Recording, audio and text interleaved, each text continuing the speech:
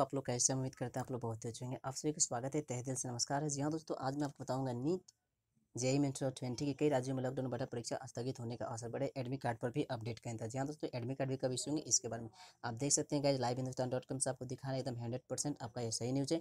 उस कंडीशन में आप देख सकते हैं कि नीट जेईई मेंस 2020 कई राज्यों में लॉकडाउन बढ़ने से जेईई मेन और नीट की परीक्षाओं पर संशय के बादल और ज़्यादा बढ़ गया है। महाराष्ट्र, नागालैंड, झारखंड, पश्चिम बंगाल, तमिलनाडु राज्यों में लॉकडाउन 31 जुलाई तक बढ़ गया है।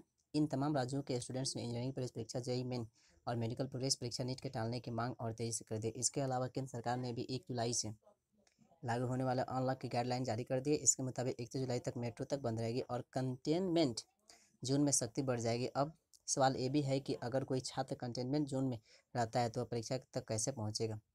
सीबीएसई 10वीं 12वीं परिणाम होने पर ट्विटर पर हैशटैग ने क्या कहा आप देख सकते हैं। Postponed neat and JEE tweet पर बढ़ गए हैं। स्टूडेंट्स लगातार मांग कर रहे हैं कि कोरोना संक्रमण की स्थिति में स्टूडेंट्स को स्वास्थ्य के खतरे में भी न डाला जा सकता है। परीक्षा स्थगित होनी ही चाहिए। घोषणा में एनटीए और मानव संसाधन विकास मंत्रालय को देरी नहीं करनी चाहिए। स्टूडेंट्स अपने ट्वीट में एचआरडी मंत्रालय पीएमओ को टैग कर रहे हैं। एमएचआरडी सूत्रों के अनुसार परीक्षा को लेकर लगातार बैठकों को दौर जारी है। बैठक में सभी पहलुओं पर ध्यान रखा जा रहा है। एनटीए को कई निर्देश दिए गए हैं। बताया जाए है कि सरकार 1-2 दिन में मेडिकल प्रवेश परीक्षा, नीट और इंजीनियरिंग परीक्षा के जेईई मेन पर फैसला ले सकती है।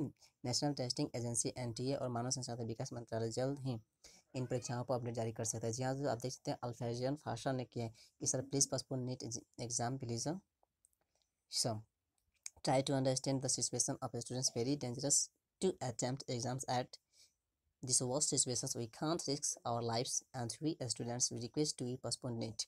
ज़्यादा से पोस्टपोन और नीट के लिए एग्जाम के लिए आप देखते हैं गरिश्मा भी की हुई है।